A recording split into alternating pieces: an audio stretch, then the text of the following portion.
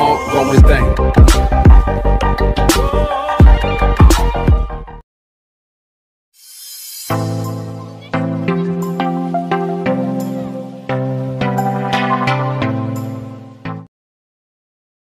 Hello friends, എല്ലാവർക്കും daily English class റൂമിൻ്റെ പ്രത്യേക ക്ലാസ്സിലേക്ക് സ്വാഗതം. അപ്പോൾ SSLC പരീക്ഷയ്ക്ക് വേണ്ടി തയ്യാറെടുക്കുന്ന കൂട്ടുകാർക്ക് വേണ്ടിയുള്ള പ്രത്യേക ക്ലാസ്സുകളാണ് ഇപ്പോൾ നമ്മുടെ ചാനലിൽ ചെയ്തുകൊണ്ടിരിക്കുന്നത്. ഇന്നത്തെ ക്ലാസ്സിൽ നമ്മൾ വളരെ പ്രധാനപ്പെട്ട ഗ്രാമർ ഭാഗത്തെ ചില ചോദ്യങ്ങളും അതുപോലെ തന്നെ അതിൻ്റെ ഉത്തരങ്ങളുമാണ് ഡിസ്കസ് ചെയ്യാൻ പോകുന്നത്. അപ്പോൾ നിങ്ങൾക്ക് വളരെയധികം ഉപകാരപ്പെടുന്ന ഒരു ക്ലാസ്സാണിത്. അതുകൊണ്ട് തന്നെ നിങ്ങളിത് അവസാനം വരെ കാണുക. ഓരോ ക്വസ്റ്റ്യൻസും അതിൻ്റെ ആൻസർ എങ്ങനെയാണ് ചെയ്യുന്നത്, എന്തുകൊണ്ടാണ് അതിൻ്റെ ആൻസർ അങ്ങനെ വരുന്നത് തുടങ്ങിയ കാര്യങ്ങൾ നിങ്ങൾ പ്രത്യേകം ശ്രദ്ധിക്കുക. അതുപോലെ തന്നെ നിങ്ങളുടെ ഫ്രണ്ട്സിനും SSLC പരീക്ഷയ്ക്ക് വേണ്ടി തയ്യാറെടുക്കുന്ന കൂട്ടുകാർക്കും ഈ വീഡിയോ ഷെയർ ചെയ്ത് കൊടുക്കുക. അപ്പോൾ നമ്മൾ ഇന്നത്തെ ക്ലാസ് ആരംഭിക്കാൻ പോവുകയാണ്. അതിനു മുൻപ് നിങ്ങൾ ഈ ചാനൽ സബ്സ്ക്രൈബ് ചെയ്തിട്ടില്ലെങ്കിൽ തീർച്ചയായിട്ടും ചാനൽ സബ്സ്ക്രൈബ് ചെയ്യുക. നിങ്ങളുടെ ഫ്രണ്ട്സിനും എല്ലാവർക്കും ഈ വീഡിയോ ഷെയർ ചെയ്ത് കൊടുക്കുക. അപ്പോൾ നമുക്ക് ക്ലാസ്സിലേക്ക് പോകാം. ചോദ്യങ്ങളും ഉത്തരങ്ങളും നോക്കാം. ആദ്യത്തെ ചോദ്യം ഇൻഫർമേഷൻ ട്രാൻസ്ഫറുമായി ബന്ധപ്പെട്ട ഒരു ചോദ്യമാണ്. Given below are some news paper headlines, read them and answer the questions that follow. അപ്പോൾ ഇവിടെ കുറച്ച് ന്യൂസ് പേപ്പർ ഹെഡ്ലൈൻസ് തന്നിരിക്കുകയാണ്. നിങ്ങൾ ആ ഒരു ഹെഡ്ലൈൻസ് വായിച്ച് അതിനുശേഷം അതിൻ്റെ താഴെയുള്ള ചോദ്യങ്ങളുടെ ഉത്തരം എഴുതുക. നമുക്ക് ന്യൂസ് ഹെഡ്ലൈൻസ് വായിച്ച് നോക്കാം. ആദ്യത്തെ news headline: Pakistan stops postal exchange with India, unity against terrorism, SSC orders ₹25 lakh each in interim relief to flat owners, 45 killed in rain-related incidents in Kerala, a tribal school comes into world's spotlight. അങ്ങനെ 5 news paper headlines ആണ് ഇവിടെ കൊടുത്തിരിക്കുന്നത്. ഇനി നമുക്ക് ചോദ്യങ്ങൾ നോക്കാം. Which headline gives us hints about the enmity between two countries? രണ്ട് രാജ്യങ്ങൾ തമ്മിലുള്ള ശത്രുതയെ കാണിക്കുന്ന ന്യൂസ് ഹെഡ്ലൈൻ ഇതിൽ ഏതാണ്? ഇതിൻ്റെ ഉത്തരം എ ആണ്. പാകിസ്ഥാൻ സ്റ്റോപ്സ് പോസ്റ്റൽ എക്സ്ചേഞ്ച് വിത്ത് ഇന്ത്യ. രണ്ടാമത്തെ ചോദ്യം: Which headline informs you about the heavy rain? Heavy റെയിനെ കുറിച്ച് പറയുന്ന ഹെഡ്ലൈൻ ഇതിൽ ഏതാണ്? അപ്പം നമ്മൾ 5 ഹെഡ്ലൈൻസും വായിച്ചു നോക്കുക. ഇതിൽ ഹെവി റെയിനെ കുറിച്ച് പറയുന്ന ഹെഡ്ലൈൻ എന്ന് പറയുന്നത് ഡി ആണ്. 45 killed in rain related incidents in Kerala. മൂന്നാമത്തെ ചോദ്യം: the headline about terrorism is dash. ടെററിസവുമായിട്ട് ബന്ധപ്പെട്ട ഹെഡ്ലൈൻ ഇതിൽ ഏതാണ്? ഇവിടെ നമ്മൾ വായിച്ചു നോക്കുമ്പോൾ ബി, യൂണിറ്റി അഗെയിൻസ്റ്റ് ടെററിസം എന്നുള്ള ഹെഡ്ലൈനാണ്. നാലാമത്തെ ചോദ്യം: which headline is given here in connection with education. വിദ്യാഭ്യാസവുമായി ബന്ധപ്പെട്ട ഹെഡ്ലൈൻ ഇതിൽ ഏതാണ്? അതിൻ്റെ ഉത്തരം ഇ ആണ്. A tribal school comes in to worlds spotlight. Which headline is related to supreme court verdict. Supreme കോർട്ടിൻ്റെ വിധിയെക്കുറിച്ച് പറയുന്ന ഹെഡ്ലൈൻ ഇതിൽ ഏതാണ്? അപ്പോൾ നമുക്കിവിടെ നോക്കുന്ന സമയത്ത് C, SSC orders ₹25 lakh each in interim relief to flat owners. SSC എന്നിവിടെ ഉദ്ദേശിക്കുന്നത് സുപ്രീം കോർട്ട് ആണ്. അപ്പോൾ ഇതാണ്, സി ആണ് ഇതിൻ്റെ ഉത്തരം. ഈ രീതിയിൽ നമുക്ക് കിട്ടുന്ന ചോദ്യത്തിലെ ക്വസ്റ്റ്യൻസ് കൃത്യമായിട്ട് വായിച്ച് നോക്കിയിട്ട് അതിന് ചേരുന്ന ആൻസർ കൃത്യമായിട്ട് എടുത്തെഴുതുക. വളരെ എളുപ്പം 6 മാർക്ക് കിട്ടാനും അതുപോലെ 6 മാർക്ക് നഷ്ടപ്പെടാനും സാധ്യതയുള്ള ചോദ്യമാണ്. നിങ്ങൾ വീണ്ടും അത് ചെക്ക് ചെയ്യണം.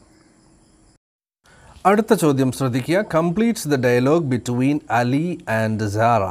അപ്പോൾ അലിയും സാറയും തമ്മിലുള്ള കോൺവെർസേഷനാണ്. ഇത് നമ്മൾ കംപ്ലീറ്റ് ചെയ്യണം. Sara, you have repaired my shoe, comma dash question mark. അപ്പോൾ നമുക്കറിയാം ഒരു കോമയും ഡാഷും ക്വസ്റ്റ്യൻ മാർക്കും വന്നാൽ അവിടെ ക്വസ്റ്റ്യൻ ടാഗാണ് എഴുതേണ്ടത്.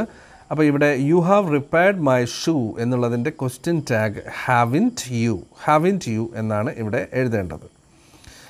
Ali, sorry Sara dash question. ഇവിടെ ബി വരുന്നത് ഒരു ക്വസ്റ്റ്യൻ ആണ്. അപ്പോൾ ഒരു ഫുൾ ക്വസ്റ്റ്യൻ തന്നെയാണത്. അപ്പോൾ നമ്മൾ അതിൻ്റെ ആൻസർ എന്താണെന്ന് നോക്കണം. ദ ഷൂ ഈസ് മിസ്സിങ് എന്നാണ് അതിൻ്റെ ആൻസർ പറയുന്നത്. അപ്പോൾ നമ്മുടെ ചോദ്യം വേർ ഈസ് മൈ ഷൂ. അപ്പോഴാണ് നമുക്ക് അതിൻ്റെ ആൻസറായിട്ട് ദ ഷൂ ഈസ് മിസ്സിങ് എന്നുള്ളത് കിട്ടുക. അപ്പോൾ ഇവിടെ ഒരു WH ക്വസ്റ്റ്യൻ ആണ് വേണ്ടത്. Where is my shoe. Ali, the shoe is missing, how can I go to school without wearing shoe? Ali, you had better dash. ഇവിടെ had better ഉപയോഗിച്ചിട്ടുള്ള ഒരു സെൻറ്റൻസ് ആണ് എഴുതേണ്ടത്. അപ്പോൾ നമ്മൾക്കറിയാം had betterന് ശേഷം വെർബിൻ്റെ ഫസ്റ്റ് ഫോം V1 ആണ് ഉപയോഗിക്കേണ്ടത്. You had better take my shoe. You had better wear my shoe. അങ്ങനെ ഏതെങ്കിലും ഒരു സെൻറ്റൻസ് നമുക്കവിടെ എഴുതാം. Zara, if I wear your shoe dash question. അപ്പോൾ ഇവിടെ ഒരു ക്വസ്റ്റ്യൻ ആണ്.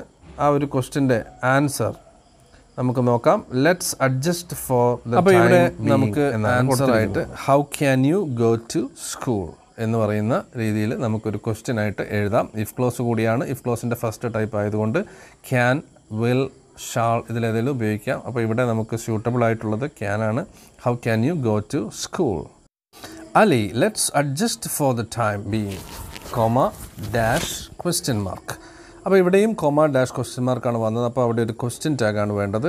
അപ്പോൾ ഇവിടെ ലെറ്റസ് എന്ന് പറഞ്ഞ് സ്റ്റാർട്ട് ചെയ്യുന്ന ഒരു സെൻറ്റൻസിൻ്റെ ക്വസ്റ്റ്യൻ ടാഗ് എപ്പോഴും ഷാൾ വി എന്നായിരിക്കും. അപ്പോൾ നമുക്കിവിടെ ഷാൾ വി എന്ന് എഴുതാം. Sara, okay, let's see.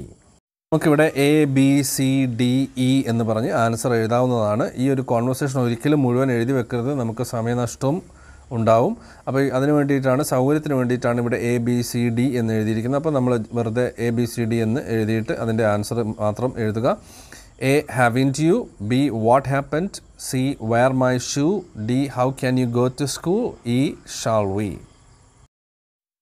ഇനി നമുക്ക് മറ്റൊരു ചോദ്യം നോക്കാം. എഡിറ്റിംഗ് എന്ന് പറയുന്ന ഭാഗത്ത് വരുന്ന ഒരു ചോദ്യമാണ്. വിത്ത് such thoughts in my mind I resume my seat in the chair in front of the table. There was no more sounds from above. Suddenly there came a dull thud as if a rubber tube had fell to the ground. Surely nothing to worry about. Even so, I thought I would turn around and take a look. No sooner had I turned when a fat snake wriggled over the back of the chair and landed on my shoulder. അപ്പോൾ ഇവിടെ mistakes കൃത്യമായി അടയാളപ്പെടുത്തിയിട്ടുണ്ട്. ഒന്ന് resume എന്നുള്ളതാണ്. അപ്പോൾ നമുക്കറിയാം ഈ ഒരു paragraph മുഴുവൻ പാസ്റ്റ് ടെൻസിലാണ് എഴുതിയിരിക്കുന്നത്. അപ്പോൾ റെസ്യൂം എന്നുള്ളത് പ്രസൻറ്റ് ടെൻസാണ്. ഇവിടെ പാസ്റ്റ് ടെൻസ് ഉപയോഗിക്കണം. റെസ്യൂംഡ് എന്നാണ് ശരിയായ ഉത്തരം. ഇനി ബി വരുന്നത് there was no more sounds. അപ്പോൾ സൗണ്ട്സ് എന്നുള്ളത് ഇവിടെ സബ്ജക്റ്റ് വെർബ് എഗ്രിമെൻ്റ് ആണ്. സബ്ജക്റ്റ് സിംഗുലർ ആണെങ്കിൽ വെർബും സിംഗുലർ ആയിരിക്കണം. സബ്ജക്റ്റ് ബഹുവചനമാണെങ്കിൽ വെർബ് പ്ലൂറൽ ബഹുവചനം ആയിരിക്കണം. There was no more sounds എന്നല്ല, ദെയർ വെയർ. അപ്പോൾ WERE വെയർ ആണ് ശരിയായ ഉത്തരം. ഇനി നമുക്ക് സി നോക്കാം. Suddenly there came. അവിടെ ദെയർ എന്നുള്ള വാക്ക്, ആ വാക്ക് അല്ല അവിടെ വേണ്ടത്. അതിൻ്റെ ഉച്ചാരണം ശരിയാണ്, പക്ഷേ അവിടെ സ്പെല്ലിങ് മിസ്റ്റേക്കാണ്. THEIR. ദെയർ എന്ന് വെച്ചാൽ അവരുടെ എന്ന അർത്ഥമാണ്. അവിടെ എന്നർത്ഥം വരുന്ന വാക്ക് ദെയർ THERE ആണ്. അപ്പോൾ ഇതിൻ്റെ സ്പെല്ലിങ് കറക്റ്റാക്കി THERE എന്ന് എഴുതുക. ഇനി നാലാമത്തെ മിസ്റ്റേക്ക് ഹാഡ് ഫെൽ എന്നാണ് ഇവിടെ കൊടുത്തിരിക്കുന്നത്. ഫെൽ എന്നുള്ളത് തെറ്റാണ്. കാരണം ഹാസ്, ഹാവ്, ഹാഡ് ഇതിന് ശേഷം V3 ആണ് നമ്മൾ ഉപയോഗിക്കുക. അപ്പോൾ ഫോൾ എന്നുള്ളതിൻ്റെ V2 ആണ് ഫെൽ. V3 ഫോളൻ എന്നാണ്. അപ്പോൾ ഹാഡ് ഫോളൻ എന്നാണ് ശരിയായ ഉത്തരം. ഇനി ഇ എന്നുള്ളത് നോ സൂണർ ദാൻ എന്നുള്ള ഒരു കൺസ്ട്രക്ഷനാണ്. അപ്പോൾ no sooner had I turned. Than എന്നാണ് അവിടെ ഉപയോഗിക്കേണ്ടത്, വെൻ അല്ല, ദാൻ എന്നാണ് ഉപയോഗിക്കേണ്ടത്. അപ്പോൾ നമ്മളിവിടെ ABCDE എന്നെഴുതി ശരിയായ വാക്ക് അവിടെ എഴുതുക. എ റെസ്യൂംഡ് എന്നാണ്. ബി വെയർ ആണ്. സി ദെയർ THERE ആണ്. ഡി ഫോളൻ എന്നാണ്. ഇ ദാൻ എന്നാണ് ശരിയായ ഉത്തരം. ഇനി മറ്റൊരു ചോദ്യം നോക്കാം. ഇത് റിപ്പോർട്ട് ചെയ്യാനുള്ള ഒരു ചോദ്യമാണ്. A dialogue between and Jain and Jack. And ജെയിനും ജാക്കും തമ്മിലുള്ള ഒരു സംഭാഷണമാണ്. ഇത് റിപ്പോർട്ട് ചെയ്യാനാണ് ഇവിടെ ചോദിച്ചിരിക്കുന്നത്. And Jain, how can you pay £7 and 8 pence out of £6? Jack, I will borrow the rest of the money. And Jane asked Jack dash. Jack replied dash. അപ്പോൾ എന്താണ് and Jain ചോദിച്ചത്, എന്താണ് ജാക്ക് മറുപടി പറഞ്ഞത്? ഇതിൻ്റെ ഉത്തരം എഴുതുന്ന സമയത്ത് നമ്മളിവിടെ റിപ്പോർട്ട് ചെയ്യുകയാണ് ചെയ്യുന്നത്. അപ്പോൾ നമുക്ക് ആദ്യം തന്നെ ഇത് കാണുമ്പോൾ അറിയാം, പ്രസൻറ്റ് ടെൻസിലുള്ളതെല്ലാം റിപ്പോർട്ടഡ് സ്പീച്ചിൽ പാസ്റ്റ് ടെൻസിലേക്ക് മാറ്റണം. അപ്പോൾ ഇവിടെയുള്ള ആൻഡ് ജെയിൻ ചോദിച്ച ചോദ്യത്തിലുള്ള ക്യാൻ എന്നുള്ളത് കുഡ് ആവും. യു എന്നുള്ളത് ഇവിടെ സൂചിപ്പിക്കുന്നത് ജാക്കിനെയാണ്, അപ്പോൾ അത് ഹീ ആയിട്ട് മാറും. അതുപോലെ തന്നെ ഐ എന്നുള്ളത് ഹീ എന്നായി മാറും. വിൽ എന്നുള്ളത് വുഡ് എന്നായി മാറും. ഇനി നമ്മൾ നോക്കുമ്പോൾ നമുക്ക് മനസ്സിലാവും ഇതൊരു WH ക്വസ്റ്റ്യൻ ആണ്. അപ്പോൾ അതുകൊണ്ട് വെർബ് സബ്ജക്റ്റ് ഒബ്ജക്റ്റ് എന്നുള്ള പാറ്റേണിലാണ് ഉണ്ടാവുക. നമ്മളതിനെ സബ്ജക്റ്റ് വെർബ് എന്നുള്ള പാറ്റേണിലേക്ക് മാറ്റുക കൂടി ചെയ്യണം. അപ്പോൾ ഇവിടെ and Jain asked Jack how he could pay £7 and 8 pence out of £6. And Jack replied that he would borrow the rest of the മണി എന്ന് നമുക്ക് എഴുതാം. വന്നിട്ടുള്ള മാറ്റങ്ങൾ ശ്രദ്ധിക്കുക. And Jain asked Jack how he could. ഇത് ഡയറക്റ്റ് നമ്മൾ ചെയ്യുന്ന സമയത്ത് ഹൗ കുഡ് ഹി എന്നാണ് വരിക. പക്ഷേ അതൊരു ക്വസ്റ്റ്യൻ്റെ സ്ട്രക്ചറാണ്. നമ്മളത് മാറ്റി സബ്ജക്റ്റ് വെർബ് എന്നുള്ള രീതിയിലാക്കുമ്പോഴാണ് how he could pay £7 and 8 pence out of £6. Jack replied that he would borrow the rest of the money. ഈ രീതിയിൽ നമുക്ക് എഴുതാവുന്നതാണ്.